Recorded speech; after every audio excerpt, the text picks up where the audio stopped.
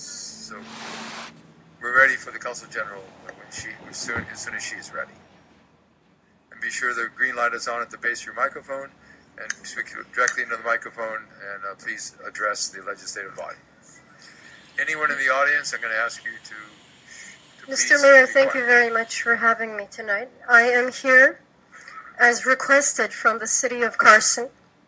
I'm here today to declare the support of the Republic of Turkey for the Atatürk Monument Project and to explain the importance of this project for the Turks living all around the world, as well as those who uphold the values and ideas of Atatürk.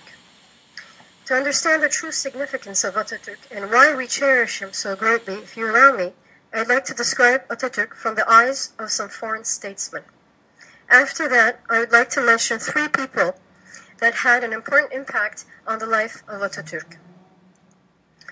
Winston Churchill, Prime Minister of the United Kingdom, upon the death of Atatürk, expresses his thoughts as such. Atatürk, who saved Turkey during the war and revived the Turkish nation, is not only a loss for his country, but it is also a great loss for Europe. The sincere tears that people from all classes have shed are nothing more than the true reflection of this great man, the father of the modern Turkey. The sincere tears shed after him by all classes of people is nothing other than an appropriate manifestation to this great hero and modern Turkey's Ata.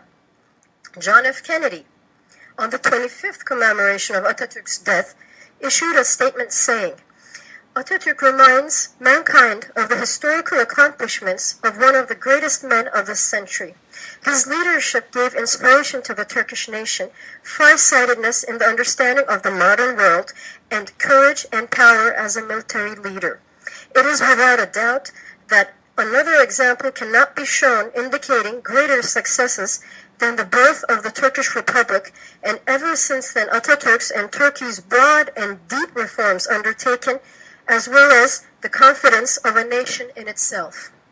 Bill Clinton, on December 31, 1999, when delivering a speech during the Millennium Around the World celebration, remarks, in the time it took the light from Orion to reach Earth, Leif Erikson sailed, Gutenberg printed, Galileo dared, Shakespeare wrote, Elizabeth ruled, Mozart composed, Jefferson drafted, Bolivar liberated, Lincoln preserved, Einstein dreamed, Atatürk built, Roosevelt led, Gandhi preached, Mother Teresa healed, Mandela triumphed.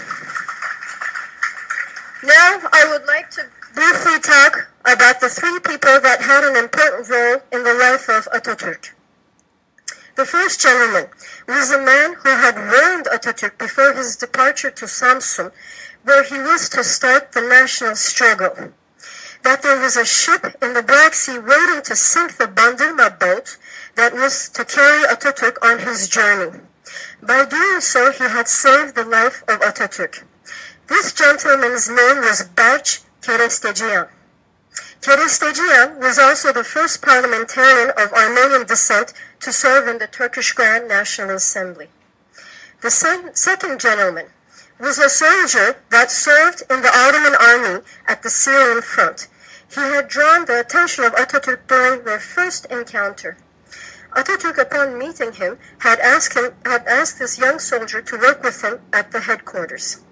He had saved the life of Atatürk when Atatürk's tent was attacked. He was wounded during that attack. This man's name was Garabet Tombalyan.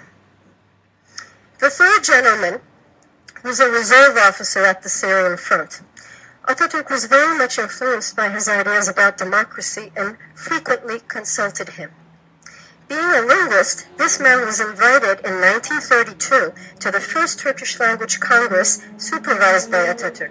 His presentation was so impressive that he was appointed by Atatürk as the head specialist and secretary general of the newly founded Turkish Language Association in Ankara.